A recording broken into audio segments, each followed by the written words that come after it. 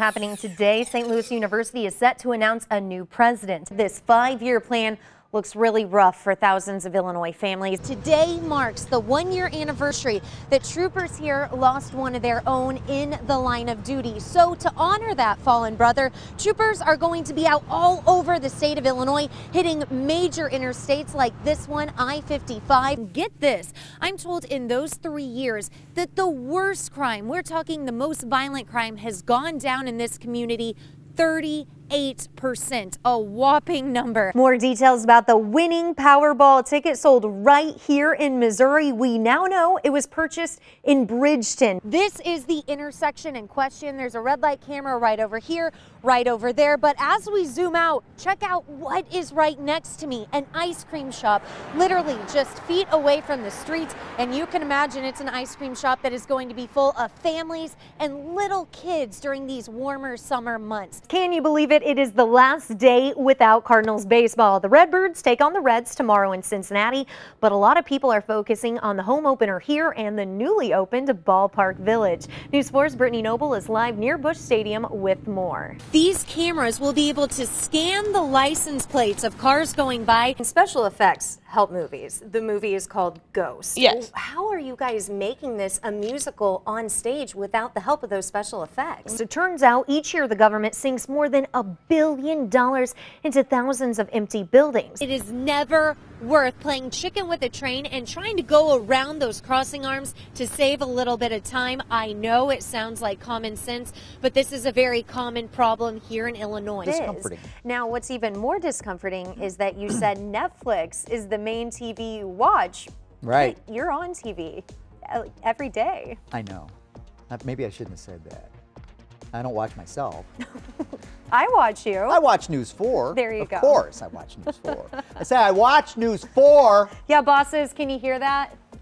I think they can. Now she is furious, saying the school handled things all wrong. Police originally believed the victim was 7 years old. We are now just learning, though, that the boy was 11. If you have any information, call Crime Stoppers, the anonymous tip line, and stay with News 4 all day for the latest updates. The coin in Chester remains competitive. Somewhat a vague response in that you could probably throw in any town in the Metro East and get the same response, but we will get full details on the governor's plan for your taxes when his speech does begin at noon today. Back to you. Mike Colombo watching basketball? I don't Shocker. believe it.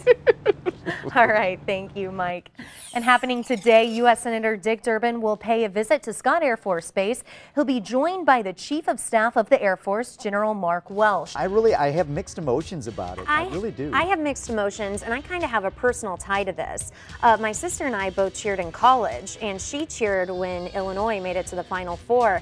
And her picture is all over the place. It's still on a commercial that runs on our air. I see her picture all the time. That's a good point. I think should she be getting paid for this? I mean, she had the time of her life. Sure. But think of Johnny Manziel. I mean, think of how many football tickets were sold simply because of that guy. Yeah. Interesting concept. It is. An update now to a story we first told you about yesterday on News 4 this morning. St. Louis police tell us they are forming a plan to battle a disturbing trend called organized fight mobs. The only way that I would know is because it's been in the news. Really?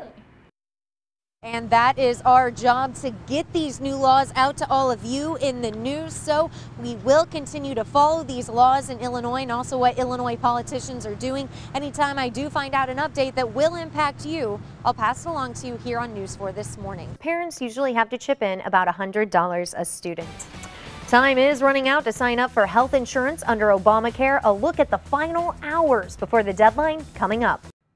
The Blues will be back on the ice Tuesday night to take on the Philadelphia Flyers. Last night, they just couldn't get the job done against Dallas. The Stars, who are fighting for the last playoff spot in the Western Conference, took the lead about 4 minutes into the first period. The puck gets past Ryan Miller.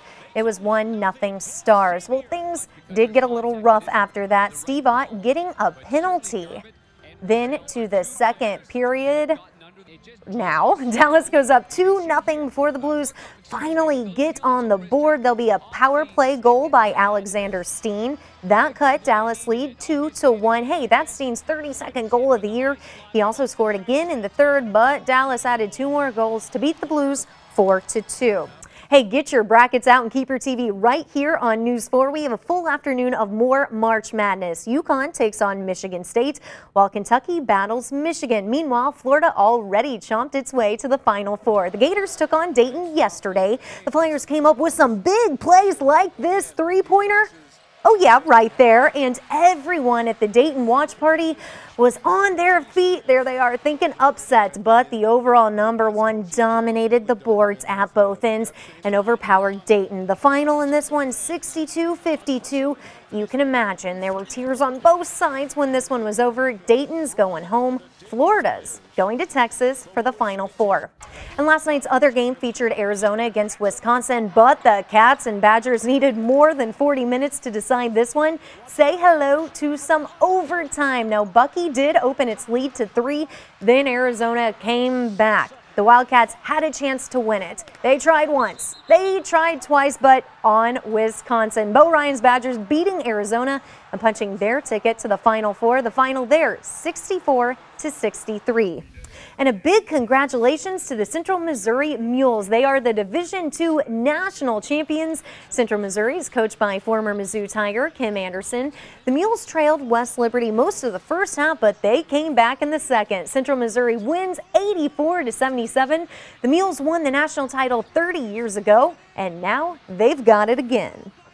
We had some adversity.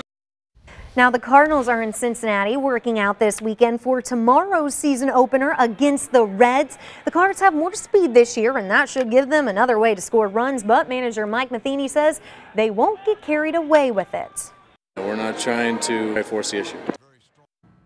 Oh, baseball season means spring is finally here to St. Louis. Means looking, you know, as it rolls around, it's like, yes, spring is finally here, warmer weather. Yeah, they kind of go one and the same. I like that, yes. Nice little shot of the look ballpark this morning. Little hazy. We've got bright blue skies above, and then closer to the surface, some fog out there as we get this day started. Give it to about 9 a.m. and that should be out of here.